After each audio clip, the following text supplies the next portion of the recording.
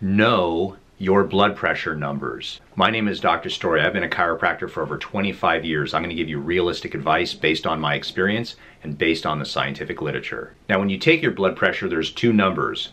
The big number is called the systolic number. The bottom number is called the diastolic number. The first number, the systolic, represents when your heart actually beats and it's pushing the blood through your arteries.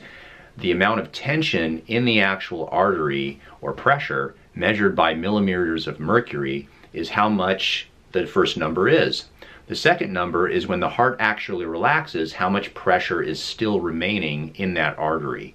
Now, currently, the recommendations are that your blood pressure, the systolic, should be less than 120, and the diastolic should be less than 180.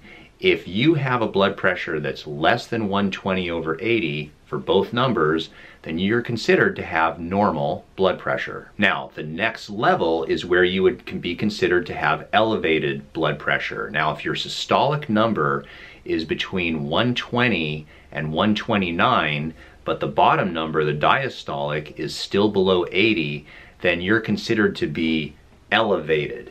And so that's kind of the beginning stages of hypertension, and that's where you want to start keeping your eye on it. Now, the third stage, which is considered hypertension or high blood pressure, is where your blood pressure, the systolic number, is between 130 and 139, and the diastolic is between 80 and 89.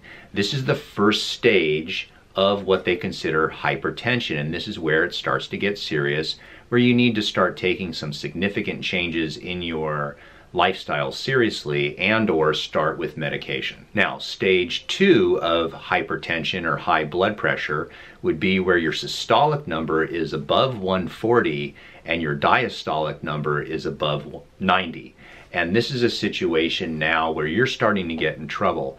So if your numbers are like this, then you need to make some significant changes and really talk to your doctor about medication. Now, the last stage is kind of no man's land, where you might not be around for very much longer, which is called the hypertensive crisis stage. It's a crisis. This is where you need to see a doctor now. This is where your blood pressure would be, in the systolic would be over 180, and your diastolic would be over 120. This is not a good situation. You are in trouble at this point. You are a ticking time bomb. You need to stop watching YouTube and get to your doctor. Now, the million-dollar question is this: when do you take your blood pressure and what numbers do you use? Because if you just had coffee, or you're very stressed out, or you've eaten a bunch of foods that maybe aren't good for you, and you take your blood pressure, sometimes these numbers will fluctuate.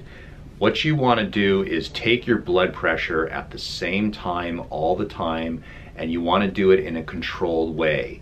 And if you're not sure of how to properly assess your blood pressure, then I'm going to do you a solid, and I'm going to put a video right here on how to properly take your blood pressure. There are so many mistakes that people can make, and they get a lot of false readings. So make sure and hit that link and watch that video. You really want an accurate assessment of your true blood pressure. And then if you're watching this video, it's likely you may be concerned about your blood pressure.